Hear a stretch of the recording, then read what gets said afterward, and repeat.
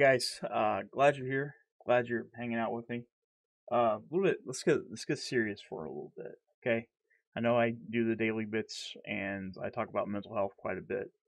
But let's get serious, really serious for a moment. So there's a song. It's by a artist called Jelly Roll.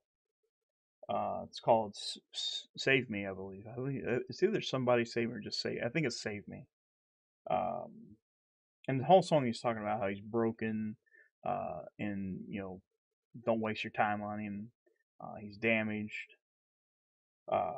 There's a lot of us probably feel that way, like all the time. Sometimes I feel like that. I have some baggage in the past that's, it's hard. It's hard to go back to. Stems from abuse. This is no way reflecting me and my wife. My wife, Mrs. Bits, as you know her, uh, brought me out of a hole, um, and actually shown me that, hey, uh, maybe I'm not that worthless. I know. Woe is me. Woe is me. Um, I like in some of the relationships I was in. For some odd reason, as a broken person, or somebody that's, I didn't have a lot going on with me. I was just a big fat nerd, and finding the first girl that gives you any type of attention, you're like, oh yeah, yeah, it's gonna be great. I was with a couple people, one for about 7 years, prepared to spend my life with. Um, there's some things I never really talk about when I talk about past relationships. I never talk about abuse. Um, and this isn't me getting a pitchfork and going after my ex. Um, this is just something, maybe a learning experience for you guys, so you don't do the same. So, I went from relationship to relationship, and usually with bad people, because for some odd reason I was attracted to toxic people. Uh, One girl, she's dead now, for real. She's actually died, which sucks. Um, she cheated on me like 3 times, was living in a house together, and she moved her family in on me, and uh, like taking all my money and all that crap. And then I finally got a backbone, kicked her out, and ended that. That was some abuse right there. Now, sometimes, like when you love somebody, you kind of let them get away with things, and I love this person. I obviously let him cheat on me 3 times and fucked me over like several times. Um, it hurt. It sucked. Sucked, right? Then we broke up. And I was like, okay, lesson learned. Lesson wasn't learned because within a couple more years later, I got with somebody I thought was uh, going to be perfect. Again, I, I don't know about you guys. If you're broken, if you, you know, feel like you're not worthy, you usually attract toxic people, because some toxic people, they just look at you as like, well, I'm going to take you for everything you have. Now, I was with this person for 7 years. 7 years. Was you know I talked about how, hey, I lost everything. I had to sell all my stuff. My car completely died.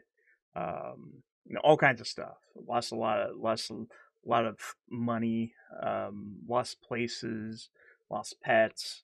And that's one thing. That's one thing totally. But I never talked about the abuse. I never talked about it. A lot of people seen it. Most people seen it.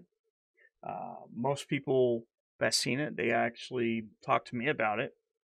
It's like, hey, how can you take that? When I say abuse, I don't mean just like physical abuse, because yeah, that did happen. That did happen.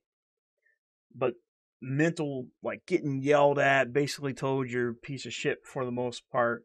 Which she never called me a piece of shit, but she made me feel like it.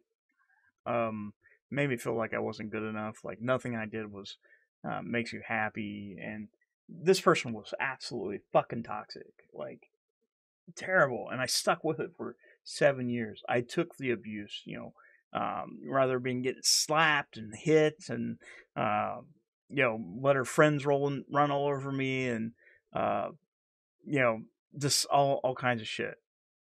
Like a lot of people seen it. A lot of people seen that shit because that was around it. We had our friends that was living with hers, and they say, "Hey, you treat him like ass. I don't know why he sticks around." Honestly, I don't know why I stuck around. Um, I for some odd reason I felt like, hey, I'm not good enough, so I will endure this abuse so that maybe this person will be happy, and I don't care if I'm happy or not. So I'll be the broken person for a while or as long as I have to. But they, taking so much abuse for years and years, you might be going through it yourself. It doesn't have to be boyfriend, girlfriend. It could be your marriage. It could be your friends. It could be your job. Just people just pounding on you every fucking day. Doesn't matter what you do, and doesn't matter how well you perform, how good your intentions are. Um, it seems like it never, never, never works out. And some of us are like that. Some of us like we think, hey, we can't do any better. Can't do any better. So I'll stick it out. I'll just stick it out. Some people just settle. I did. I did. I settled. I didn't think I was going to get anybody better until Mrs. Biss came along and changed my mind, changed my whole perspective. Um, you know, there's always that perfect person for you out there. There is. Um, just sometimes they're right in front of you. You know, getting used and abused and all this shit, like, it does take a toll on you. I had a friend. She wasn't a friend. Uh, Somebody I really loved in high school. Whenever I fell on hard times, I stayed at their house, and I had my girlfriend with me at the time, and was sleeping on her couch. And I went downstairs, and one day she told me right in front of her husband, she's like, "Hey, you know, I just used you in high school to get over such and such, and I treated you bad because I wanted to feel good about myself." Right in front of her husband. Like, that fucking hurts. That hurts. Um, and now you see these people, they're like fucking miserable. Like, they're terribly miserable with their lives. Um, Karma's a bitch, right? Karma's a bitch. I don't wish bad things on people. I really don't. Like, we may discuss people that I don't like. Maybe jail or something like that. That's fine. I mean, if you go to jail, you fucking go to jail. Um, that is what it is. But I don't wish any of the people that I was with like misery and hate and all this shit. I hope the best for them. Hope the best for them. To me, you're just another bad memory in my head. You, manipulation is a regular thing, and it took me forever to open up to Mrs. Bits. She'll tell you there's some things I'm still afraid of. Like, I apologize for every single thing I do. It doesn't matter what it is. I always think that I'm doing something wrong when I'm not. And Mrs. Biss, she always corrects me and lets me know, hey, you're not fucking up. You're not. You're doing good. Sometimes you need that positive reaffirmation. What? You need something positive said to you from time to time. You can't be just like smack, hit, piece of shit, go away. You're not worth my time. I have better things to do than listen to you. Uh, I, and the reason why I think about that song, like by Jelly Rolls, like he's talking about being broken and like beyond repair. Um, that's not always true. That's not always true. Me, I'm broken. I know I'm broken. Mrs. Bits does everything she can to fix me. I'm sure there's people in this audience, or the 2 or 3 people, or 20 people, or 1,000 people that may pick up this video and are like, "Hey, man, like, yeah, yeah, I have that person that treats me well." You shouldn't have to stick through the abuse. There's always a way out. That's what I'm trying to get to. There's always a way out. There always is. Um, And it's hard. It's hard as fuck to get out because, again, you're thinking in your head, "Hey, nobody wants me. I'm not good enough." And this is coming from somebody that was living at my brother's uh, in a spare bedroom for a little while. I didn't have a bed, sleeping on the floor with blankets down. Then I finally got a bed, and Mrs. Bits seen, hey, this guy doesn't really have a job. He's uh, fat nerd that buys shit, and he's broken as hell. For some odd reason, she's seen something in me, and I'm fucking happy, ecstatic. Like every single day, I look forward to waking up next to her. And it took me years to find that. And every day she tells me, "You're awesome." She gives me a reason to feel good. She says, "Hey, you're amazing," basically. And I tell her, "You're beautiful," every day. Even though both of us, like, we're deep down, we're broken. We're broken. We've been abused. She's been abused. She's been in some relationships with family, and that can stem from family too. Like I said, it doesn't have to be exclusively to relationships. Like I said, it could be to friends, family, your job, whatever. Uh, you can be abused. You can be constantly fucking abused until you can't take it anymore. Until you're sitting chugging down anxiety pills, drinking it away, smoking it away, doing whatever you can to make yourself feel better to get to the next day so you can do it all over again. Um, it's not really fair. It's not really fair when you think about it. And it does seem kind of stupid that somebody would put up with so much bullshit and just let it happen. But you really never know until you're in that position. I have a hard time of letting people go. I really do. I don't like. I was getting cheated on and all this stuff, and I finally had enough, and I was like gone because it becomes toxic at that point when it's so much abuse. Like it becomes to the point where you hate your life, you want to end it, you don't care what happens next, and we argued. And this is family too. I've had this with family. I've had this with friends. Like I said, it's not entirely exclusive.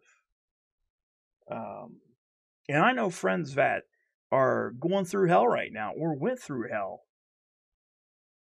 Currently, life has been great for me as of recently. Right now, the only thing that's really hurting me real bad is me worrying about, hey, am I going to lose my dad tomorrow? When I talk about mental health stuff, I really, really care about it. I'm not just pushing it on you and saying, get over it, take a pill. No, no, no. Fix yourself.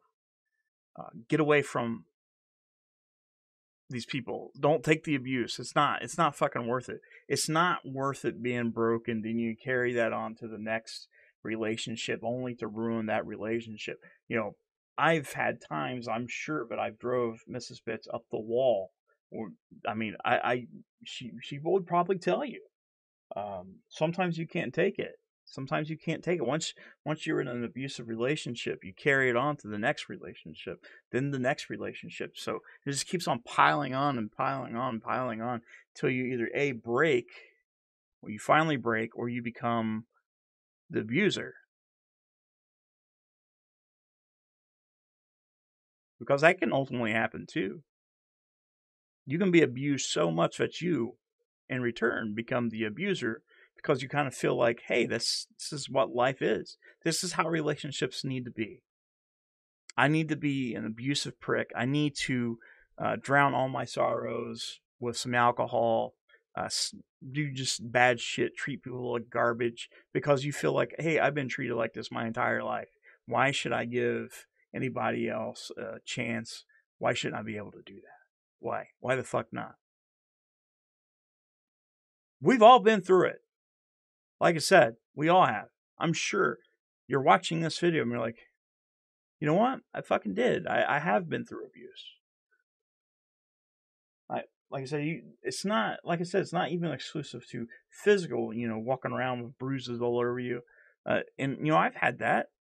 I get slapped in the face and all kinds of stuff just because they hated me. Maybe they kind of treat you like trash.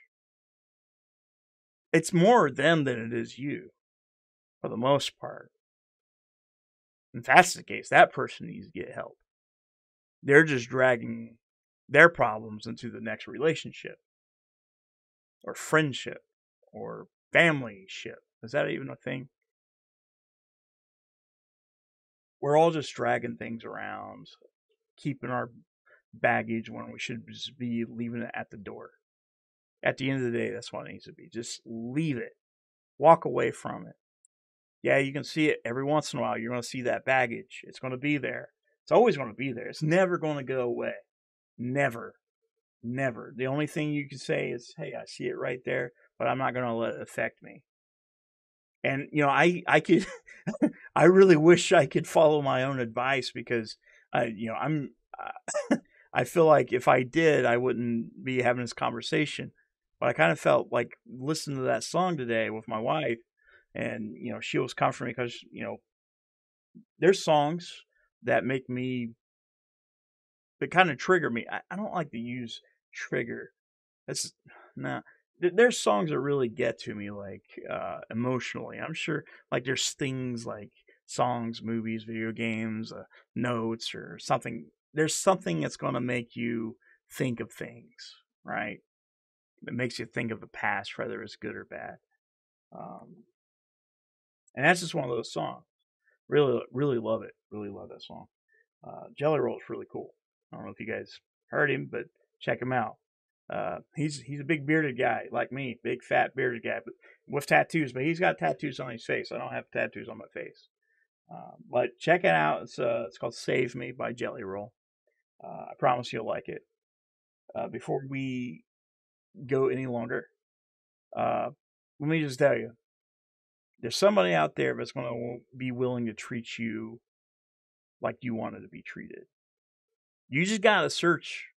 You can't just take the first person that gives you some kind of attention and turns out a couple months later they're fucking terrible human beings. Same goes with your friendship. Same goes with your family. They treat you bad, walk away. Just fucking do it. Just fucking do it. Just walk away, no matter how hard it is. And whenever they ask, "Hey, where you at? Why can't I abuse you anymore?" Just tell them to fuck off. Eat lead or something. I don't know. Not lead. That actually sounds bad. That's, I guess if you said that, it kind of sounds like tell him to shoot himself. Don't do that. Don't do that. Eat grass. That's better. Eat grass. Just tell him to go eat grass, and that's about it. That's all you need to do. Stop taking abuse, guys. Stop taking the abuse. If you're experiencing abuse, don't be fucking afraid to talk to somebody. Don't be afraid to talk to somebody. It could be your neighbor. Just talk to somebody. Get it out. Don't store it in here. Don't store it in here. If you're anything like me, you let things sit. You let things sit until they overflow and explode. Then, you become a beast. You can't stop yourself. And you let all your anger and your rage out on one person. And it's dangerous. Dangerous because, they get to see you in rare form, in a form that you don't want to show. You don't want to show people that shit. You don't. It's embarrassing. It's embarrassing. Whenever I get set off after, it finally boils over, you better watch out. Because I'm going to let you have it. I'm going to let you know. I'm not going to do physical things to you unless you want to. I'm sure you're like that too. But don't let it sit in there. Don't try not to. Try not to. I don't care if you're a nice guy or nice girl or bad guy, bad girl. Don't let it sit in there. Don't do it. Don't do it. Just let it go. Don't be abused. Talk to people. and hang in there. There's somebody out there just for you. Somebody out there, the perfect person. I swear to God, there's going to be somebody come into your life one day. Like I said, friends, family, something. They're going to come in and they're going to change your whole fucking world. They're going to make you feel like the person you want to feel like. But as long as you keep on bringing in toxic people, knowing they're toxic, then nothing's going to change. It will never change. It will always be the same. You'll just be miserable and you'll be living your life wishing that you should have done something a long time ago. So you wasted your life for nothing, right? There's too many bad people in the world, and you're a good person, I hope. I love you guys. Be sure to hit that subscribe button. I'll see you soon. There's a girl called Millie, and the boys all love her so. They love her so. They love her so. They